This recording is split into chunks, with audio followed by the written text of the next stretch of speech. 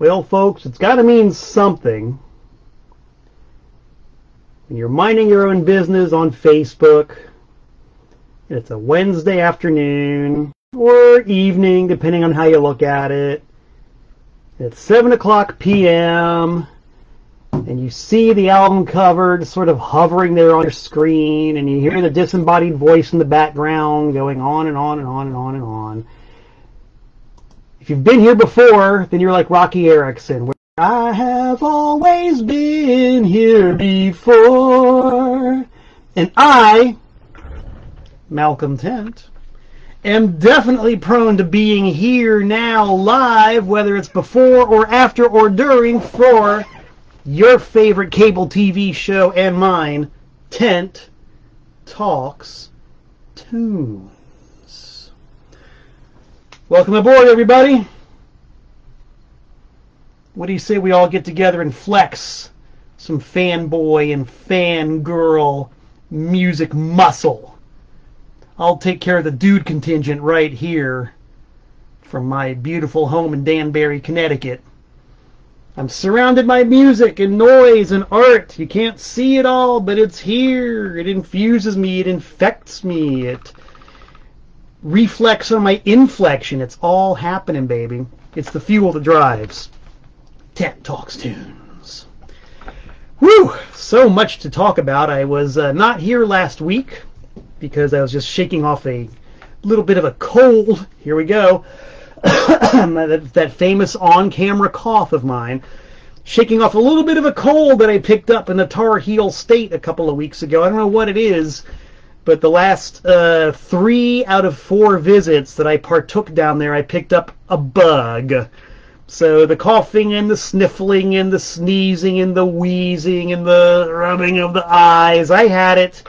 And I was like more over it than not last week, but I just did not feel like going on camera and being chipper and happy and bright. It wasn't in me. Didn't have it. So I skipped it out, took a nap instead, felt a lot better. Thank you very much. Speaking of feeling a lot better, if you people have been following the saga of this, check it out. My hot pink cast is gone, replaced by a hot black wrist brace. Oh yes, it's got a knob on it. You can tighten it. You can loosen it. I can even take it off occasionally, and that, my friends, is a real good thing. A real good thing. I am just almost a little more than halfway done with a 12-week healing arc on this thing. After the surgery that I had to repair a broken wrist. I broke it when I was 19. Got it fixed when I was 57. What can I tell you? When you're as young as I was and as dumb as I was, doing things like trying to scale the side of a building on the outside seemed like a good idea. It really honestly seemed like a good idea. I swear it seemed like a great idea at the time. And then the fact that it didn't hurt enough to affect my guitar playing or my daily life, well, that was adequate. Those are the kinds of decisions you make when you're that age. And then finally you hit the age of 57 and the pain just gets to be more than you can bear and you got to get it fixed. And that's what I finally did a little more than 6 weeks ago. They sliced me open, they took out all the broken bones, fused some of those that were left, and I've been sealing and healing ever since. And the prognosis looks very good. So I want to thank everybody who's inquired about that. Sorry I haven't been posting updates more frequently, but there's a lot of stuff going on. I haven't really been thinking about this thing so much. But there you go, an update. I should, and look at this, I can cross my fingers there too. I should be getting this thing off in about 5 weeks. And the doctors said that the plan was to take it off and just let me go nuts. So, very excited about that. I will drink a big draft of Danbury Tap to that, my friends, a healthy prognosis.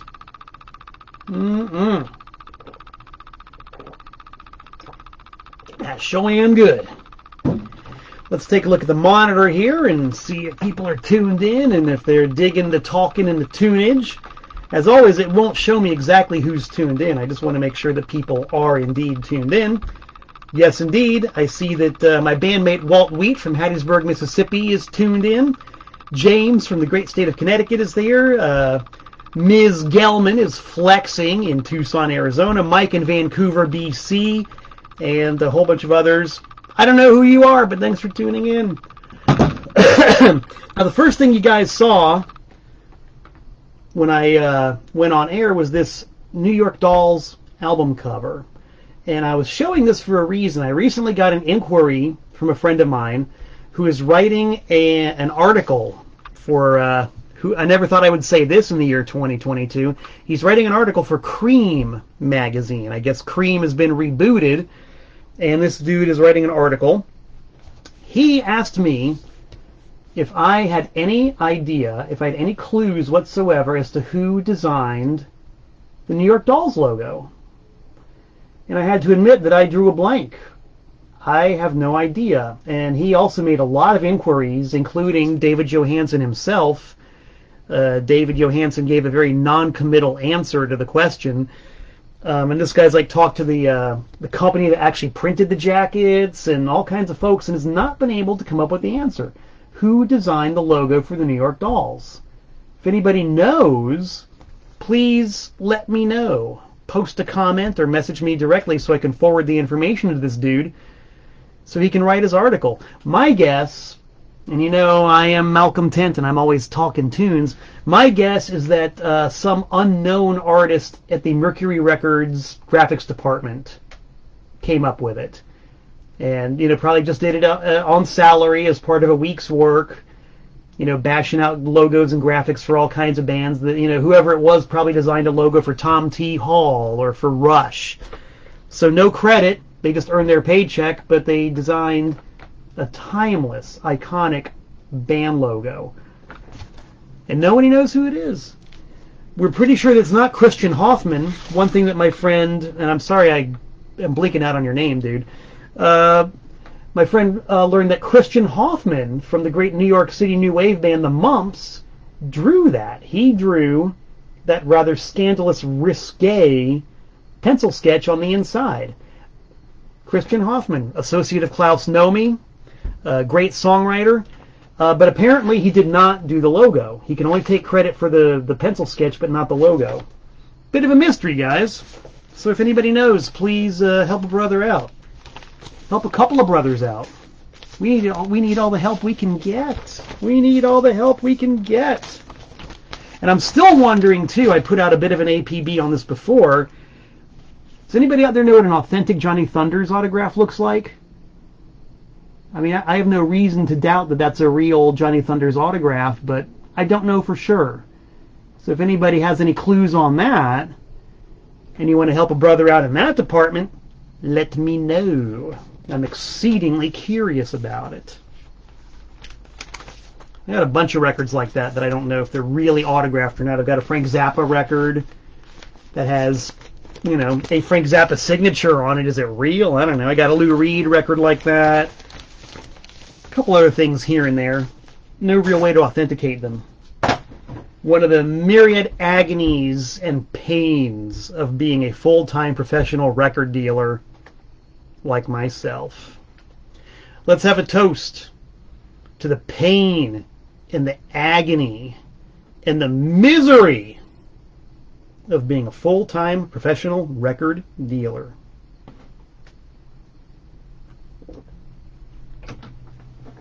I'm a complete masochist, baby, because I love that pain. As Kiss would say, that is sweet, sweet pain.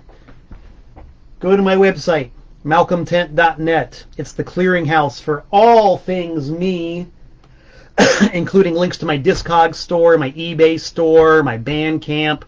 It's got a list of every single gig I've ever played in my entire life. It's got stories from my experiences on the road, photos, all kinds of great stuff. malcolmtent.net. You don't want to miss it. Speaking of gigs, let's check the bulletin board, shall we? We got a few things coming up. Excuse me, trying to go in order. This one's got me very excited. Devotional 2022, the annual Devo fan gathering, is taking place at the Beachland Ballroom in Clevo, Ohio, September 16th and September 17th. I'm pretty sure there are still tickets on sale, although ticket sales have been extremely robust this year because for the first time ever, not only do we have co-founding member of Devo, Jerry Casale, not only do we have Devo drummer David Kendrick, not only do we have from Wall of Voodoo Steve Bartek, or is it Bartok? I don't know, but that guy Steve from Wall of Voodoo is going to be there. Mark Mothersball's, excuse me, I couldn't even say it without choking up. Mark Mothersball's going to be there. Man, I sound great tonight, don't I? And as far as I'm concerned, I'm going to be there playing a set on Friday night the 16th. Yes, I am doing a solo set of, hope you can take this, hope you're ready for this, not just songs, not just Devo songs, but a specially selected, hand-curated set of the most hated, unpopular, reviled, despised Devo songs ever. The Devo songs that make people want to cringe. The Devo songs that make people want to puke. The Devo songs that make people get violent if they're inclined towards that. And I certainly hope none of you are on the 16th and 17th. We try to keep it civil, even though de-evolution is real. These are the songs that push the buttons of Devo fans everywhere, and I am doing a full set of these extremely unpopular Devo songs. So it might sound like something that you want to miss, but I guarantee you, you don't want to miss it. Because I've been routining it, I've been rehearsing it, and I think it sounds pretty good. I am going to have a lot of fun delivering this. So, Devotional, Cleveland, September 16th and 17th. Look it up on the internet, you'll find it. Right? Right. In other chronological events, check it out, October 12th. October 12th. My next full-length tour kicks off in Bethel, Connecticut at Molten Java. It's me and my good pal Tim Holhouse. Tim, who's coming all the way from England, is going to play for you. He's going to play for me. It's a special early show at Molten Java, an after-school special, if you will, a Malcolm Tent Tim Holhouse after-school special. It runs from 4:30 p.m. to 6 p.m. All ages. No door charge, although we are taking donations for Tim to help him get from one destination to the other. After Molten Java, we're playing at Bell Tower Records in Adams, Massachusetts. We're playing at Willimantic Records in Willimantic, Connecticut, and many other points in between. If you go to my website, malcolmtent.net, you will see the entire itinerary. Looking forward to November 5th. A weekend to look forward to, a weekend to live for. The Anti-Scene Ultra lineup makes its debut. On the 4th, we're playing at Reggie's in Wilmington, North Carolina. Sorry, on the 3rd. That's the 3rd. We're playing at Reggie's in Wilmington, North Carolina. On the 4th, is it Jacksonville? Jeff Clayton, if you're watching, Jeff, my boss in Anti-Scene, if you're watching right now, please help your bass player out. His brain is going rather than remembering the date. Walt, my bandmate, where's the gig on the 4th? Tell me, post something, leave a comment. We know the 3rd is in Wilmington, and we know the 5th is Scumstock in Tampa, Florida. It's going to be us and Without MF Order and the Village of Weedville and A Killing Tradition and a whole bunch of others. So the 3rd, the 4th, and the 5th, Anti-Scene, the brand new Ultra lineup, plays a solid weekend of pure, tightly controlled mayhem for you. Simultaneous to that, November 5th in Danbury, the Danbury Record and CD Expo. I co-promote it. The irony is I'm going to be in Tampa that night rocking out. But the Danbury Record and CD Expo is on. We're signing up dealers right now. We have already quite a few who have never done the Expo before. So, dang, I regret missing that. But, you know, when you got to rock and roll, you got to rock and roll. You guys if you're in Danbury or anywhere near, can go to the Danbury Record Show and snap up all the good stuff that I would have been buying. That is my gift to you. I'm giving you a golden opportunity to find awesome records. All right, let's take a quick spin through the mailbox. It's been a very good mail week, and I'm not going to dwell too much on this because I do want to talk tunes, but the mail is so much fun. My good pal Dwayne from, this actually came, nope, never mind. My good pal Dwayne in Australia sent me some patches, genuine, honest-to-God embroidered patches for his thing, and he explained to me he's got patches for the ladies, love from Dwayne, and he's got patches for the dudes, premium rock and roll, 101 octane. So everybody who follows Dwayne gets a patch just for them. Dwayne, thank you very much for these. I'll be sporting them proudly, and I'm going to send you something cool in return. Speaking of sending something cool in return, I have to stand up for this very quickly. Speaking of Australia, my good pal TG in Australia sent me all these CDs a while ago. I have not forgotten you, sir. I've got some stuff to send to you. It's been taking me a while to figure out what I was going to send to you. I finally doped it out. So I'll be getting that together very, very soon. Let's see, what other kind of awesome stuff did we get? My pal Brian Russell sent me his new album entitled Angel Devil. Why am I excited about it? Whoops, physical media. Because track number 2 is a song called Outsider that I wrote. Hey, Brian covered one of my songs. Haven't heard it yet, but you bet your sweet bippy I'm going to be playing it very soon. Thank you, Brian. Appreciate that greatly, man. CD and cassette. Very exciting. You know I'm going to be playing that, baby. It's good for my ego. Ego. Alright, let's get all this mail cleared aside here. So much mail. So much mail. By the way, here's the address. P.O. Box 3626, Newtown, Connecticut 06470. If you want to do some mail trading with me, send me some stuff. I will send some stuff back to you. Alright. Boy, so much other mail, but you know what? I'm going to save some of this other mail for next week. I've got the big one right here, and this is the big one. This is literally the big one.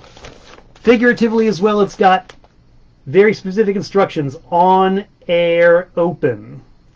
And usually I'm a little bit leery about opening sealed packages cold on the air, but I think in this case, when it comes from La Dama Dorada y Marido Sin Nombre, I can probably trust the contents. And if you couldn't see the address before, that's the address. Look at that. That's a dang address, man. That's calligraphy. That is legible. That is my address. P.O. Box 3626, Newtown, Connecticut 06470. Okay, on air open. It is sealed. I've actually had this for almost a week, but as per instructions, I've been waiting to open it on air. So here we go. This is not a setup. This is not fakery. This is for real. Opening it up. Woo! This is fun. I like this. Oh, look at that. Look at that color coordination. We went from pink to orange. Okay, we got instructions here. Keep going. I wasn't going to stop. Trust me, I was not going to stop. Oh, look at this. Ha ha ha. This is good. This is good. I love the suspense. I love the artistic temperament that La Dama Dorada is exhibiting here. She's such a tease. We're getting warmer. She's a tease, but I think the contents of this box are going to please. Wait a minute. Look at that. Look at all these great color combinations. This is fun. Oh my God. I was just about to pass out from all the exertion, but finally, as pink has turned to orange and orange has turned to yellow and yellow has turned to blue, we are finally there. I better take a drink. of Danbury Tap.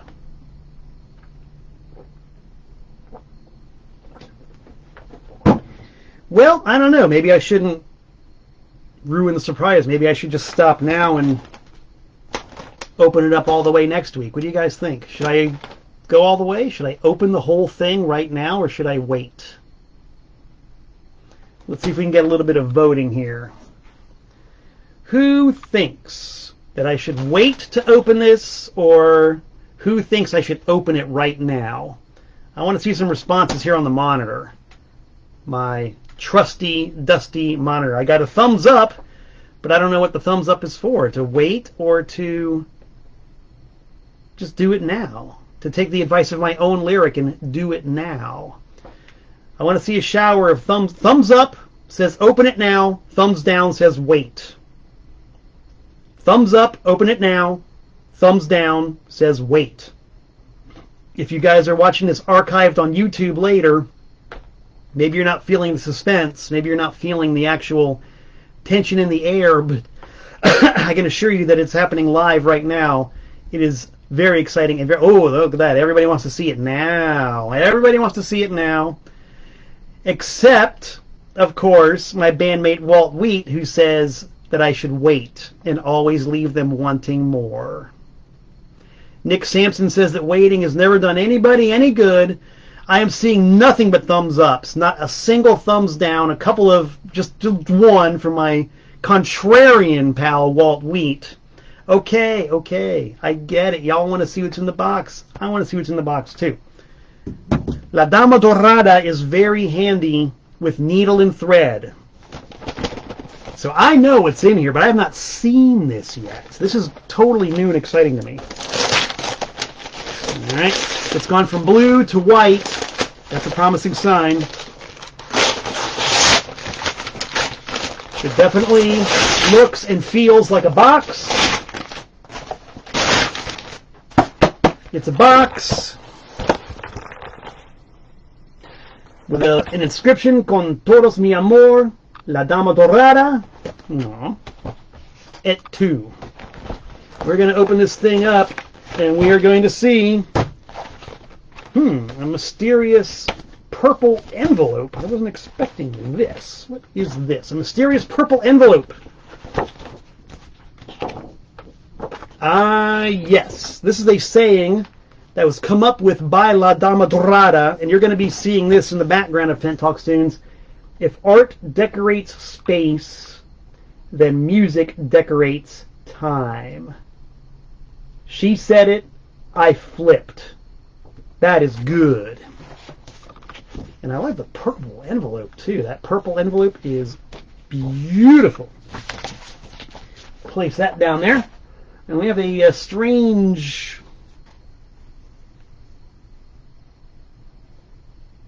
Oh, there you go.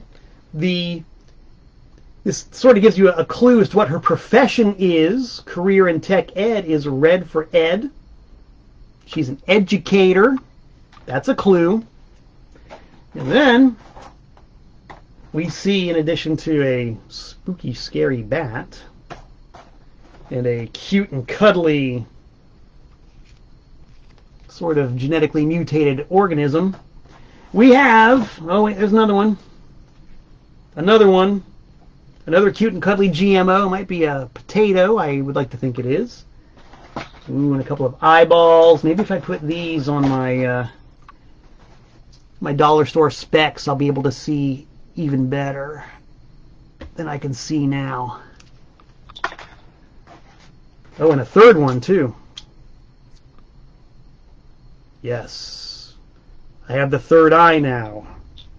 Still got it. Finally, after all that bourgeois and fol-de-rol, we get to the meat of the matter, a very carefully, lovingly hand-tied piece of soft fabric, which, as we undo, it's been a long time coming. This is, I'm going to stress right now, unique, one-of-a-kind, handmade, nowhere else except on this planet, custom version of the Devo Maxi turtleneck. Now, this is not going to do it justice, but I sent her a white shirt, a black shirt, and a red shirt, and she tore them apart and stitched them back together. We were going back and forth on sizes and measurements and panel shapes and collar shapes. I mean, I figured, you just take a couple of shirts and stitch them together and you've got another shirt, but this is a very, very long, involved process that she had to go through in order to make this thing, to make the proper sleeveless look. I mean, I'm just a rocker. I'm just a dude. I don't know anything about this stuff. She went through a lot of time and effort and trouble to create this custom version of the Devo sleeveless maxi turtleneck. I think it's only right that I put it on. What do you guys think? I mean, just to show it like this does not nearly do it justice. I'm going to put it on. Let's check the monitor here. We got some love there. Okay, I'm going to step off camera for 1 second because, I mean, I'm sure a lot of people would love to see me change my shirt in public, but that's one of those things you got to pay for. If you want to see the private show, you got to pay. So just hang on 1 second. I'm going to step off camera.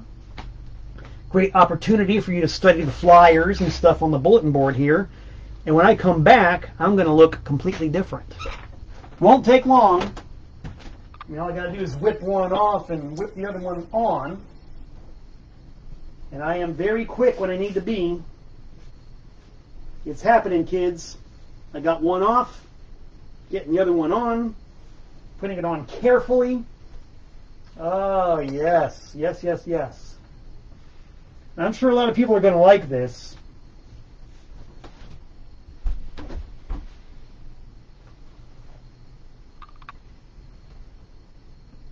How about it?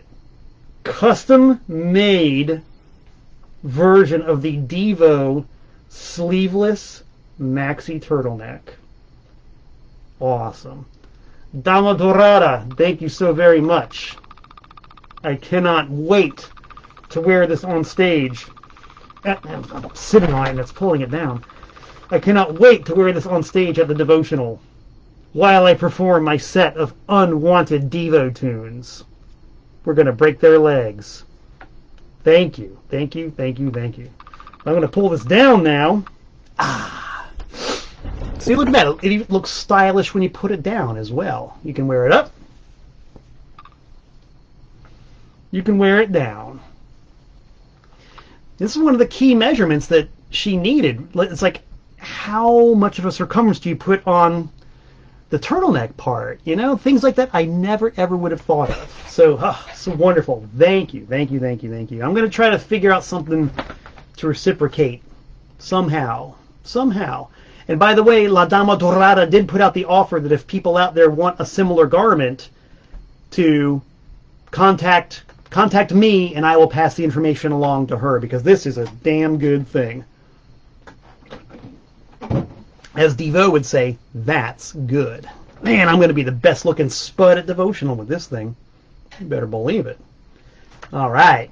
So that's an extremely fruitful, productive, and fun check of the mail. What do you say we talk tunes? Whew. This whole thing came about, as so many things do, strictly by accident. I was not looking for this to happen. Well, that's actually kind of a lie. I did set the wheels in motion several years ago. This obsession dates back probably 5 or 6 years. 5 or 6 years or so. I put the word out to my fellow record-dealing friends, and also people who were collectors and other people who bought collections, because that's what I do. I buy and I sell records. I buy record collections, I sell records. If you have a record collection, you should definitely talk to me if you want to get rid of it, so I can buy it off of you and then find homes for all those records with other people. Anyway, I put the word out that I was working on a project, an art project, a sound sculpture, if you will, that involved getting as many copies of, you guessed it, whipped cream and other delights as I possibly could. I needed as many of these as I could get my, at the time, both functioning mitts on. That looks pretty good though, doesn't it? The brace with the black and the white and the red. I should walk around like this all the time. I really should. I digress. To get as many copies of Whipped Cream and Other Delights as I possibly could. And my fellow record dealers, my fellow record geeks, and my fellow record collectors all rose to the challenge. And before you knew it, I've had, probably about 200 of them. Probably about 200 of these things. I was not prepared for the onslaught of whipped creams that I got. I got them in all kinds of conditions. I got them in all kinds of, what I'm soon to discover, pressing variants and versions. And that's what I wanted to talk about. This is a record that everybody in the universe knows. Came out, I think, okay, and remember, I'm not a Wikipedia entry here. I'm just a dude who experiences these things as I've experienced them. This record came out, I'm going to guess, 1966, 65, somewhere around there. Maybe even 64, something like that. 63, 64, 65. In fact, I'm going to refine my guess even more, okay? Because this record came out on, as you can see, A&M Records. A&M's first ever record release was a 45 RPM single by a really weird, bizarre band from the California desert called Captain Beefheart and the Magic Band. Did you know that? The first A&M record ever was by Captain Beefheart, and that came out in 65. So by the time this came out, according to the back cover, Herb Alpert and the Tijuana Brass had already made a half a dozen albums. So you figure 2 albums a year, right? Let's just say 68.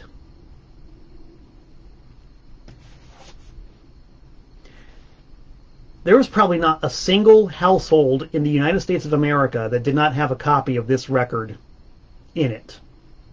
It's unbelievable how many of these were sold.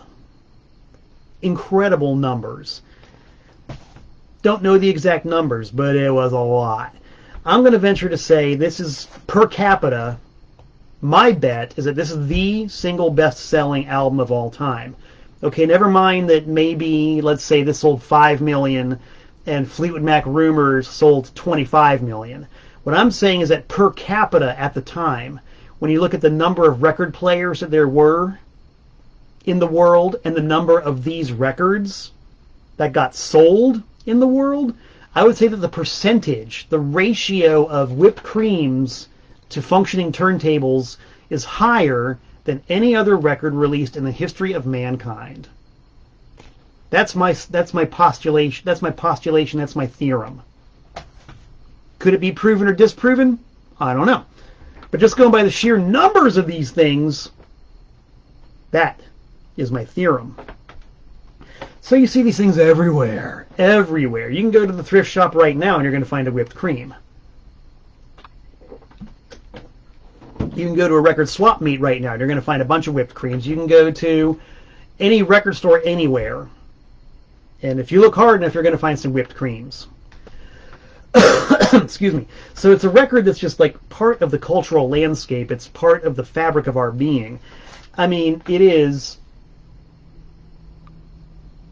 maybe the greatest album cover of all time.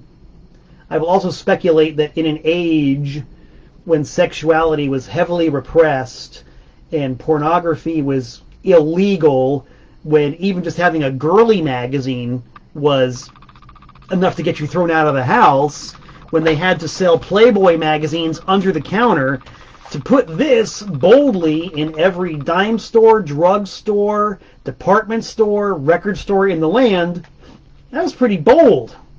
That was pretty ballsy.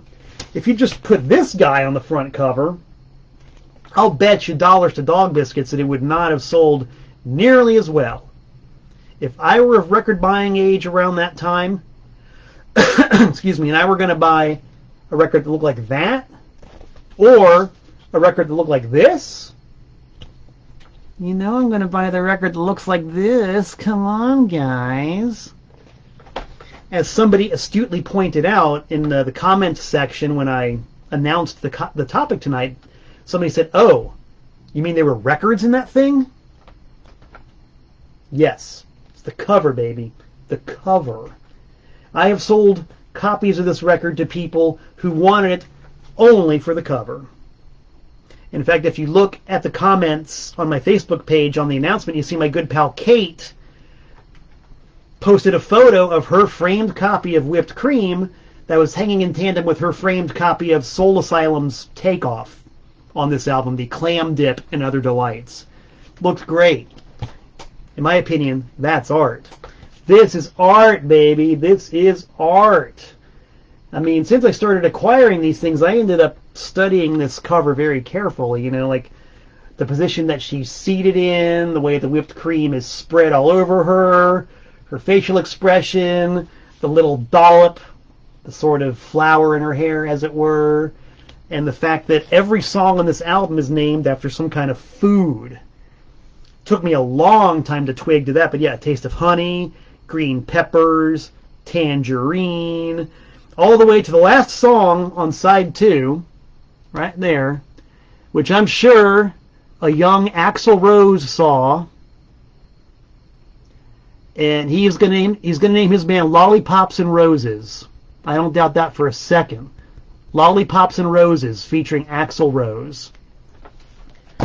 But somebody gave him some career advice and said, don't do Lollipops and Roses, do Guns N' Roses. If you're going to get phallic, you got to be really obvious about it. Just like your music. Your music is very obvious. I'm going to go on a tear right now. Hope you don't mind. About Guns N' Roses. Like the name of the band, your music is very obvious. It lacks imagination. It's trite. You know exactly where every song is going to go. And people are so starved for anything that even has the slightest whiff of authenticity that you, Axl Rose, are going to sell 27 billion albums. Because of your fake, trite, obvious, vanilla brand of rebellious rock and roll. End of rant. I have no doubt that there's one of these in Axl Rose's home when he was a little kid and he saw that title and he knew the dull, boring path that his life was going to take. Yep. Anyway, it's iconic. It's ubiquitous. I have probably 200 of them. People buy it just for the cover.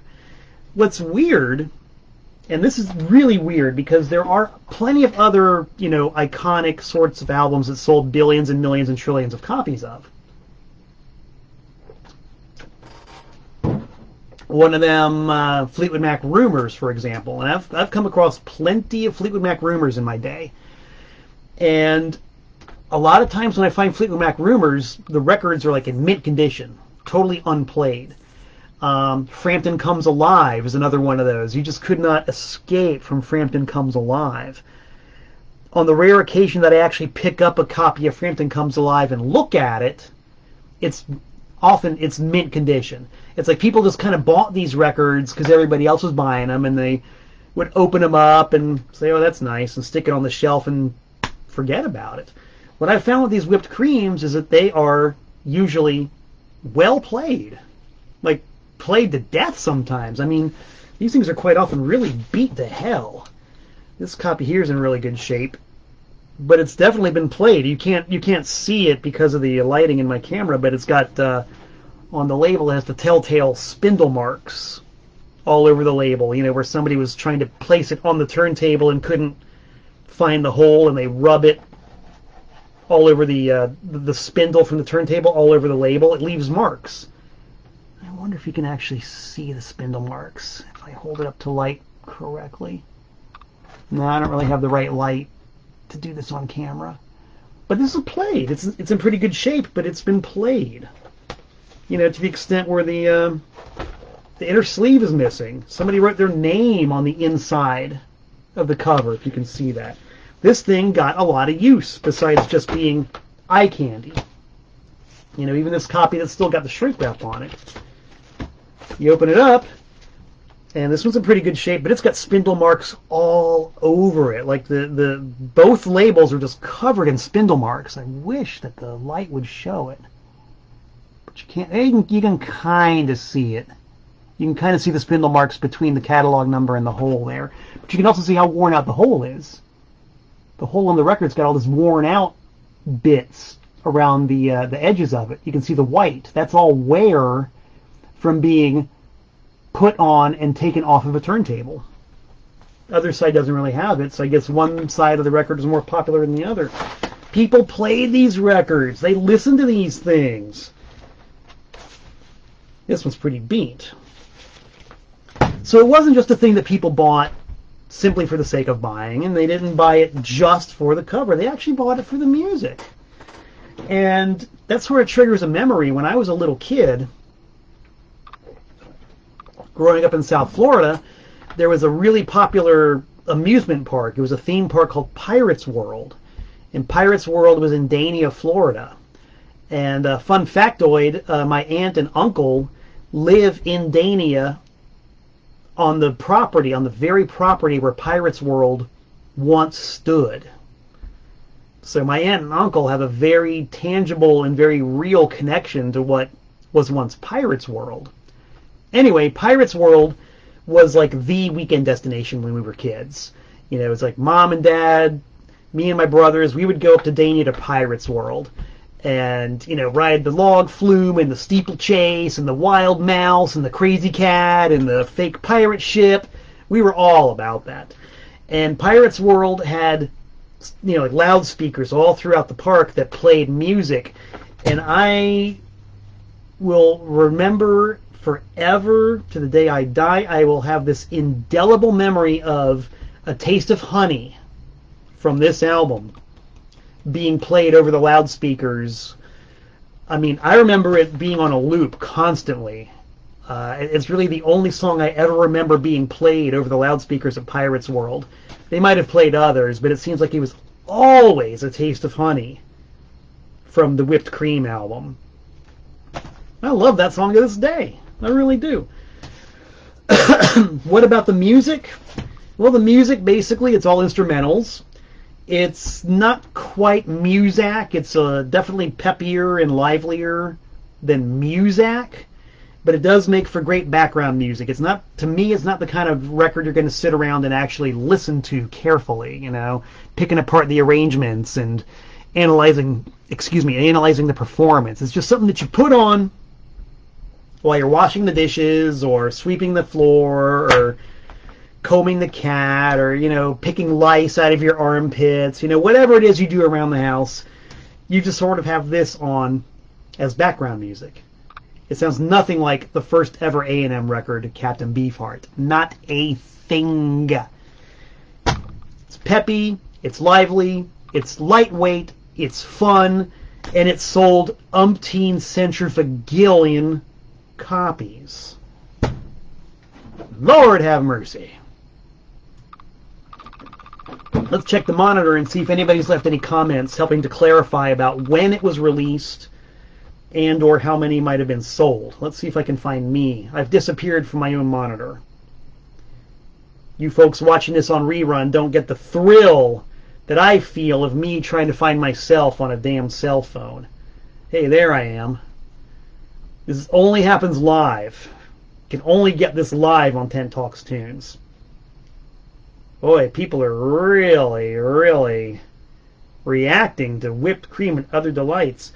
Oh, okay. My pal Vaughn, none ya damn business, says that Spanish Flea was the theme for the dating game theme television show. Is Spanish Flea on this one? It is not. Spanish Flea is on another one of those half a dozen Herb Alpert records. That makes a lot of sense. I watched The Dating Game a lot when I was a kid. I didn't know what the hell it was all about, but I do kind of remember that song. Pretty cool. And James Pogo makes a comment about how the JFK Memorial album might have sold just as many as Herb Alpert. James Pogo, I'm not going to reveal any surprises, but let's just say that you're on to something there. Keep watching Tent Talks Tunes. So we've got this album that sold just tons and tons and tons, and people actually did listen to it. They actually did play it. And so when you're selling that many records, the record company keeps pressing it. And this is where the record geekery comes in. You might tune into like a channel that specializes in Beatles collectibles, or super high fidelity classical record collectibles, or let's say certain label specialty channels. My friends, I'm willing to bet you this is the first time you've ever seen a label dissection of the different pressing variants on whipped cream and other delights. I do not claim to have every single label variant represented here. In fact, I know I don't. There's got to be more than just the few I came up with. But when I was going through these earlier today, I really only came across 3 major, pun intended, label variants. This is, of course, on the original sort of tan A&M label. You've got this first one that's got the title in kind of large, blocky letters on 2 lines with Herb Alpert's Tijuana Brass underneath, and then the catalog information and the song titles in your standard A&M typeface. You got that one. Excuse me. Then you got this variant here, which hopefully you can see the difference. It's bigger, bulkier, blockier. The Herb Alpert Tijuana Brass name is bigger.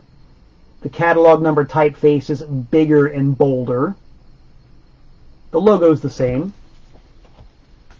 And if you look closely enough, you'll see that the titles are in a slightly different typeface. So that's 2 different pressing variants on this thing. This is I believe this is my favorite. I believe this is the first pressing, the very first pressing, because I've never seen this label variant anywhere with the A&M logo on top and a very small typeface underneath. I have never once in my life ever seen an A&M record with the logo on top like that.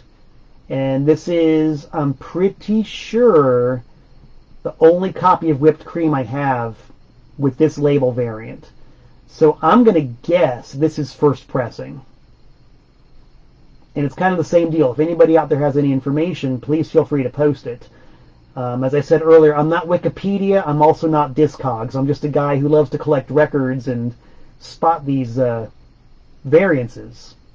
I really think that's cool. I mean, the old A&M logo label is a classic, but seeing it on top like that, it's just one of those little simple differences that we record collectors and freaks and geeks live for. Looks great. Love it. Wonder why they didn't stick with that. Here's another standard stereo copy. Well, actually, that's... Oh,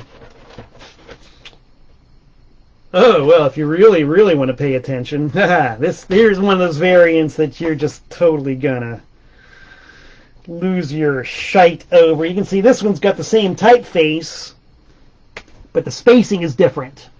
You can see that, where is it? The title and the band name are closer to the credits, to the catalog number and the side designation. Where am I going with this thing?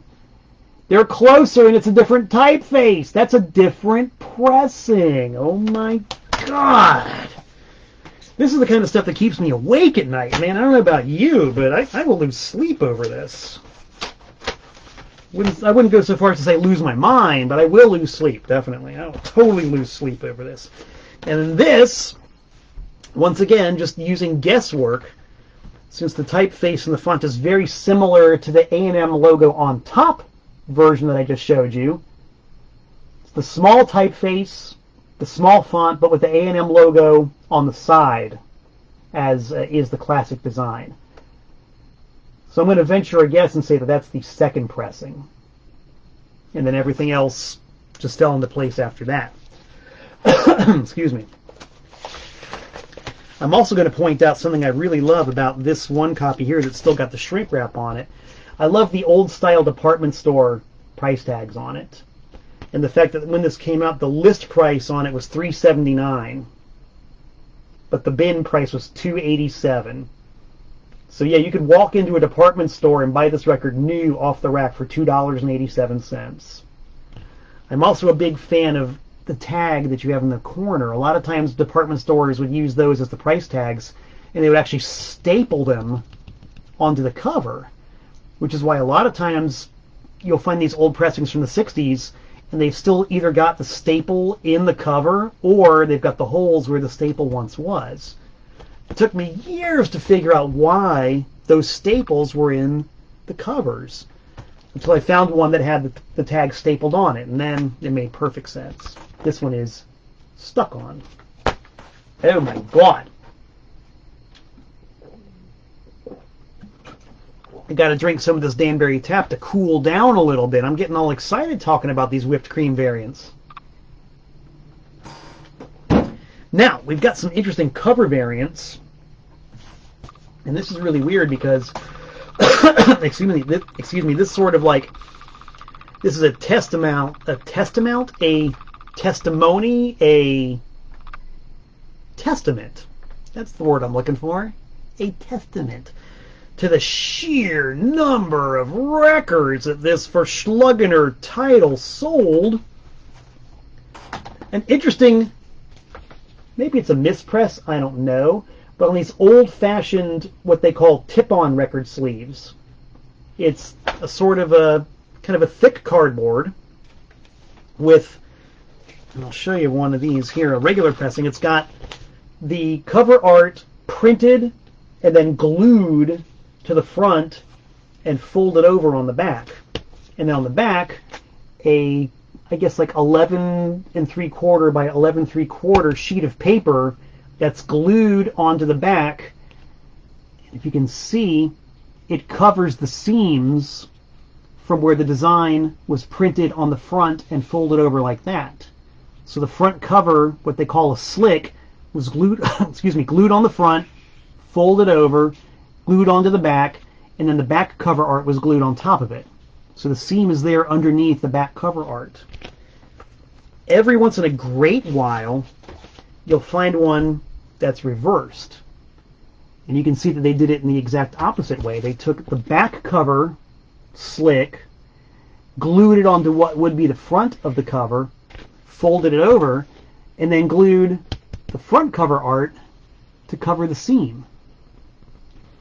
Now, you really don't see inverse printing jobs like that very often. I've seen a couple here and there of other titles, but stand on my skull and call me shorty, I have seen a lot of these whipped creams that are printed like that.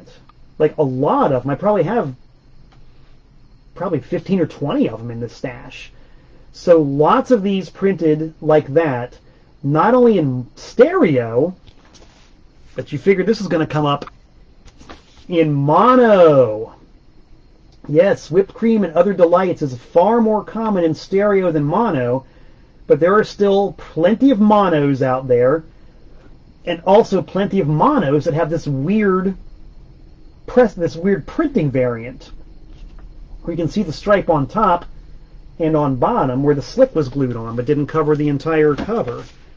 And this has, in mono, a pretty good example of the large font. And you can tell the monos, excuse me, of course, because it doesn't have the stereo designation in the corner. It's got the catalog number on the bottom. Whereas the stereos have stereo on the top and the catalog number on top, and the entire design of the cover is elevated a little bit. It's amazing that you can get into such detail with this stuff. So much fun. So yes, stereo, mono, inversely printed, correctly printed, and God only knows how many different label variations. So just to wrap up, I'm going to show you my 3 favorite versions of whipped cream and other delights. Actually 4, because my favorite is the one I showed you earlier with the A&M logo on top of the label. That one, I don't know why, that just really gets my goat, so to speak. I just think that is so cool. Every A&M record I ever owned when I was a kid, you know, like Joe Cocker records, Captain and Tennille, well, not Captain and Tennille, but the Carpenters, right? Joe Cocker, the Carpenters, Tijuana Brass, God, whoever else was on A&M at the time. Every single one of those labels had the logo on the side. So it just triggers me. It triggers my sense of delight to see one on the top. Some people get a kick out of going to the Grand Canyon and looking over the edge of the Grand Canyon.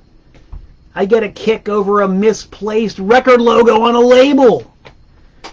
I also get a big kick out of the fact that whipped cream and other delights, in spite of the fact that it sold gazillions of truckloads of albums in sometime in the 60s, I figured that it was the kind of thing that had sold so many and had so saturated the market that that was it. They never bothered repressing it, that there was no need to, that everybody who was already going to buy a copy had bought a copy. Well, change my name to Ritz and call me a cracker, but if I didn't just find, very recently, a copy of whipped cream, and remember what I said earlier about the tip-on covers with the thick cardboard and the art glued? This, hopefully you can see, is actually thin cardboard. The art is printed directly on a semi-glossy, thin jacket, which is the telltale sign of a later pressing, 70s and 80s. And oh my God, wouldn't you know it? Look at that.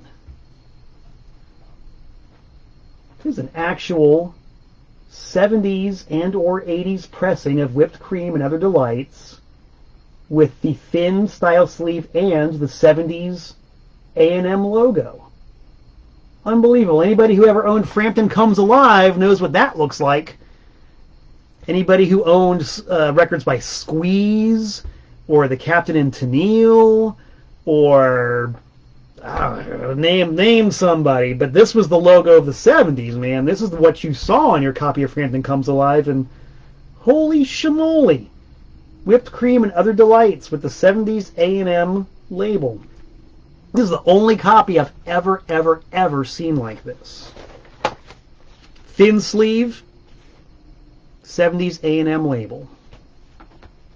Does anybody care about that besides myself? I doubt it very much. Do I care? Yes. Do I care if anybody else cares? No. As Sammy Davis Jr. said, I gotta be me. Now, this is great too. My pal Stefan from the great island of New Zealand posted on my comment section earlier that every household in the world had one. And I think Stefan must have been right, because the first time I saw this one, I was intrigued by the fact that it's on the thin, very glossy, as you can see. That's not a plastic bag or wrap. That's the actual cover. Very glossy, very thin, and, whoa, completely different back cover art? With, oh my God, can this be the UK style Garrett and Lofthouse laminated sleeve? It's a UK pressing, dude. A UK pressing of whipped cream and other delights. So they didn't just sell billions of copies in the US. They did sell copies overseas and whatnot. And this is the typical A&M, typical UK style of an A&M logo. It's got the same basic layout as the US.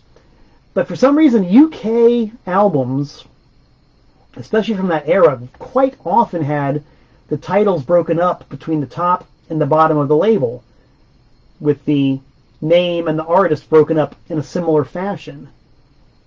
and their own interesting copyright disclaimer around the edge of the label. Excuse me.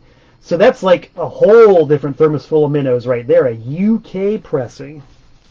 Stefan, if you're watching right now, could you post something? Do you have your parents' copy of Whipped Cream? Is it a New Zealand pressing? Are there Scandinavian pressings of this thing? Are there German pressings? I want to know. I want to see proof. The fact that there's a British pressing, it lights my fire.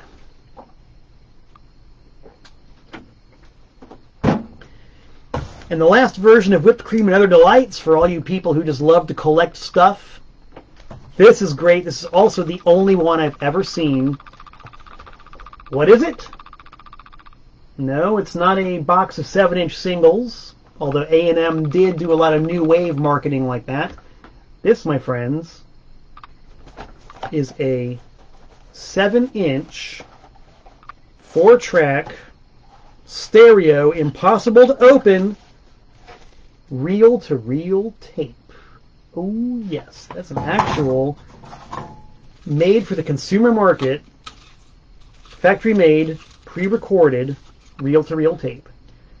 And not only that, it runs at 7.5 IPS, which means, and I've yet to put this onto my reel-to-reel player, it probably sounds magnificent. This is probably sonically one of the best things you will ever hear, even if you don't like the music. Just the way that these things are recorded and duplicated, man, they sound incredible, especially at 7.5 inches per second. That's not like recording studio quality, but that's top-end home consumer quality. Front, back, different layout on the back, of course. You'll notice that the US and the UK and the tape version all have the exact same liner notes, which is pretty cool. It's also got a really neat variation of the A&M logo, white on black. A&M stereo tape. Really, really cool. So that, my friends, basically in a nutshell, and I do mean nut, details one man's morbid obsession with whipped cream and other delights. I hope you guys enjoyed this trawl through a little bit of the story of the record you can't escape from. And my offer to everybody out there still stands. I'm still working on this art project that requires lots of copies of Whipped Cream and Other Delights. If you got some, let me know. The caveat is they got to be cheap or they got to be free, because I ain't paying for them. That's the punchline. So if you need somebody to be your bulk dumper for Whipped Cream and Other Delights, let me know. I don't care about condition. I don't care, as you've seen, I don't care about what pressing. I just need stacks of them. So let me know. Message me or leave a comment or something like that. And yeah, thanks for tuning in. Had a real good time talking to you today here on Tent Talks Tunes. Me and my Sharp Devo Maxi turtleneck. I love this thing. So yeah, I do expect to be back in about 167 hours time. Until we meet again, this is Malcolm Tent saying so long from the Nutmeg State.